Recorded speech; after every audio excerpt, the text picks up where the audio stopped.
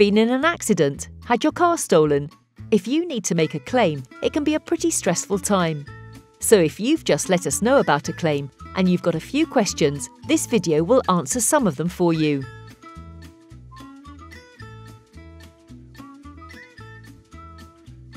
We want to get you back on the road as quickly as possible.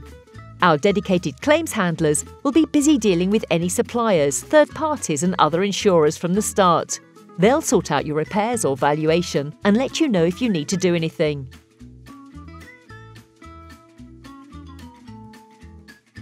It's difficult to predict how long it will take to fix your car.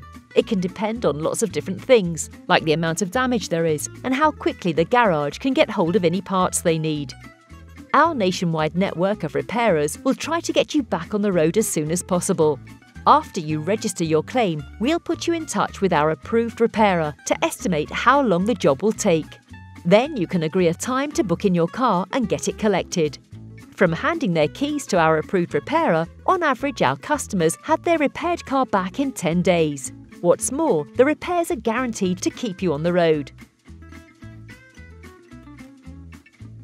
Being able to get around while your car's out of action is really important. So as long as your car's fixed by our approved repairers, your policy guarantees you a courtesy car to keep you on the road. If you'd prefer to use a different garage, then that's fine too, but they might not be able to give you a courtesy car, so you might want to check with them first.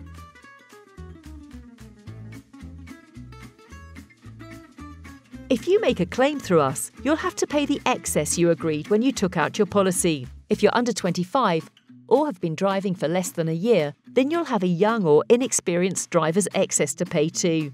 But if the third party accepts responsibility, you may be able to recover the excess you've paid.